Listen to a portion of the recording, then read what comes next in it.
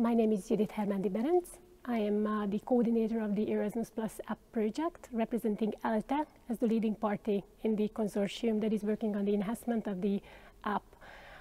In this consortium, we are working together with our partners who are the Erasmus Student Network and the European University Foundation. And the actual development work is implemented by 2 subcontractors. Nice to meet you. My name is Hilal and I'm a student ambassador in ELTE. I'm studying my master's in clinical and health psychology, and I'm currently a Stipendium Hungaricum student, and nice to meet you again. Yes, nice to meet you, Hilal. You mentioned that you're currently at ELTE with Stipendium Hungaricum, but if I know well, you have some experience also with the Erasmus program, Erasmus Mobility. Would you mind sharing some of your experience?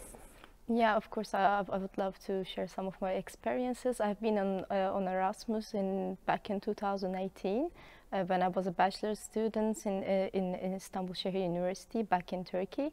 And going on an Erasmus exchange was one of my biggest dreams, so to say, because even before I chose to a university to study, I was like looking how many outgoing students are there, like what are the opportunities for going on an exchange. So it was like one of my biggest dreams, even before I chose a university to go. And then I took my first step on my second year, and I went to Slovenia, the capital Ljubljana, for my Erasmus studies, and I stayed there around 9 months. And I can easily say that it was like a turning point of my life, because I made a lot of good friendships. I learned a lot about adapting a new environment. And it was like, of course, besides the unforgettable memories, there were some small challenges as well. I'm really glad that you loved your Erasmus stay, and this is quite common that there are certain challenges during these mobility journeys, during these mobility phases. Could you share some of these challenges with us? Yes, actually, even mine, the challenges are in 2 parts. One part is the official processes until you go there, and which is like mainly the learning agreement, because back in 2018 there were a lot of how to say, information sources, but it wasn't really clear which way to handle. And as a naive student, if you're taking the first step doing so, then it's very confusing who to listen, what information resource to rely on.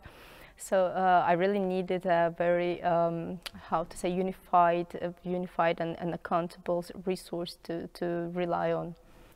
Yeah, this is exactly what we are working towards when designing and implementing and improving the Erasmus app, because we know that this is very important for students to have a reliable source of information, and the app is exactly aiming to serve as an online one-stop shop for students, where they can access and complete all the administrative steps that need to be taken towards their successful mobility journey.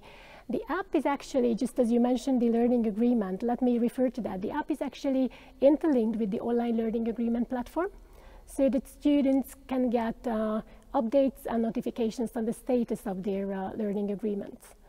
But you mentioned some other kinds of challenges as well. Yes, they're mostly about the practicalities, especially before you're going to a new country. You would like to know how am I going to get from airport to the city center, where is my dormitory, how can I even find a dormitory, whether I can find, or like if I want to rent my own place, who to ask help for, or even the procedure of the renting a house, because it can be different in every country. So for those information, I still needed to go back and find the students who have been in the city that I was before. And sometimes it was difficult to reach out to them, because like if there is nobody that you know that has been in that city, then you need to Google some other student vlogs and figure out how they handled.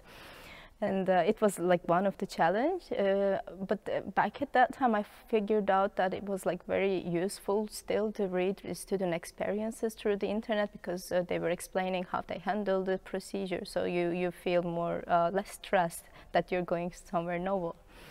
And another challenge was after you get there, you want to figure out like what places to go. Like you want to discover the city, you would like to live a student life, so to say. But if you don't know where exactly they are, then you're still lacking the information and you're kind of like lacking the orientation, so to say. And universities are really helpful in general for that, but you would like to hear student experience as well. So back at that time, again, student blogs were very, very helpful.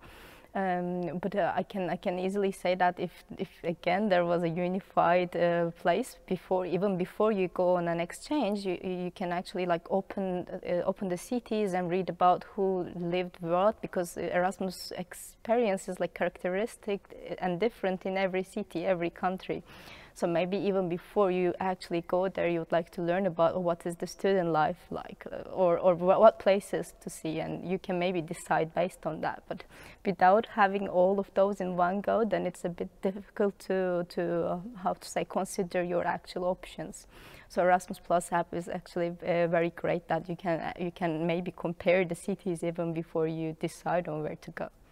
I'm happy to hear that you find the app and its features useful. Actually, the functionalities have been designed in a way that it would guide users through the different mobility phases from the very early steps of just thinking of going on Erasmus, really up until the end of the journey, up until getting back home and returning home. The mobility journey phases are set up in the app that students can follow the tasks that they need to perform and the information that they need to gather on a checklist basis. So basically, students can easily go through these mobility journey steps and the related tasks. What is also helpful in the app, and let me just get back to you referring to your experience and how to find places and how to find different events and programs, is that the app offers events, programs, deals for students, and not just in a stream, not just as a text, but also on the map view, which is quite handy when finding a location. And you also mentioned that you really liked students' vlogs and blogs in getting more information about the destination city. And we have actually this feature in the app because users can share their tips, best practices, experience, stories with fellow students, and thus everyone who is interested in a certain location, a certain destination, a certain university can get first-hand information from those students who have already experience on their in that institution, in that city, in that country. But what is also helpful, I would say, is that universities, either should they be host or home universities, have the possibility to upload university-specific, institution-specific information in the app, which is relevant only for their outgoing and incoming students. So they can kind of customize the app for the needs of their incoming and outgoing students. But as I mentioned a bit earlier, it is also, the app is also for helping students with the administrative steps. And it is actually available for students to apply for the Erasmus Plus mobility within the app. So I was just wondering that if you would apply again for the Erasmus, would you use this feature? Would you try applying for the Erasmus Plus mobility within the app?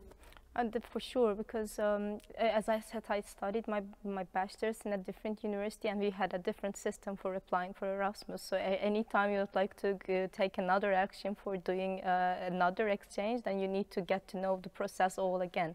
So it's good that there is only one app, even though it's customized differently in the institutions. It's really good and handy and useful to know how to do it in one platform, and then you can repeat the procedure again. So I would definitely find it useful. Glad to hear. Now we are testing it in this stakeholder group. But another thing I wanted to raise your attention is that within the app, it is possible to generate a European student card, a digital European student card. this card is not meant to replace the local students' cards, because these are very often smart cards, letting you do payments or letting you in different buildings or dormitories. But it is more like a driver's license, what you can use on a show-and-go basis, and what let your European student status be recognized by service providers.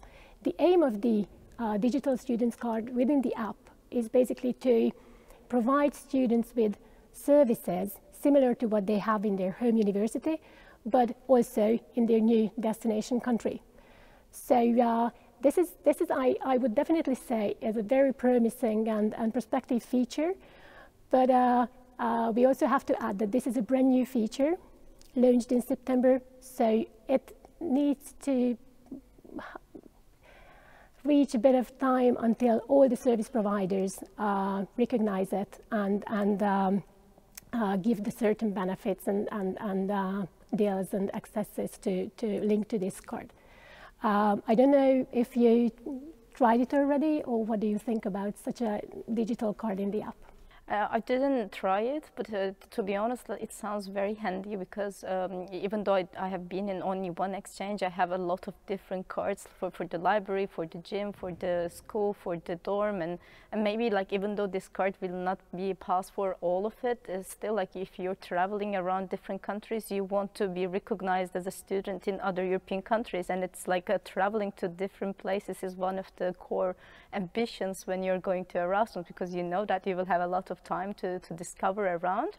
And I remember being in another country and trying to get a student discount for a museum, and they couldn't because they were like very strict by recognizing other institutes' cards, so to say. So if your card is authorized by another country, then the process becomes a bit tricky, and having this feature in the app would definitely be very helpful, because you would freely be recognized in any European country you would go, and also like benefit from the features that students benefit in anywhere in the Europe. Great to hear. And my last question is, would you suggest downloading the app to your fellow students? For sure, because like I'm just remembering my process again in 2018, and if I had this app, I would find it way more easier to figure out where to do, what to bring with me from Turkey. Because once I was in Europe, I noticed that I didn't bring some food from my country, and apparently in the app I saw this student tips like what to do before you come, and one of them is bring some special food from your country for the other people. So this is something so easy, maybe common sense, but if you're on the next, like if you're going to an exchange, you have a lot of things in your mind that you're considering, and then this common sense is not coming to you. So like this is just an example. Of course, the other aspects that we already mentioned, it's going to be very useful for the technical practical issues, but also for the experience itself, the quality will be definitely enhanced. Very good. Thank you. Thank you.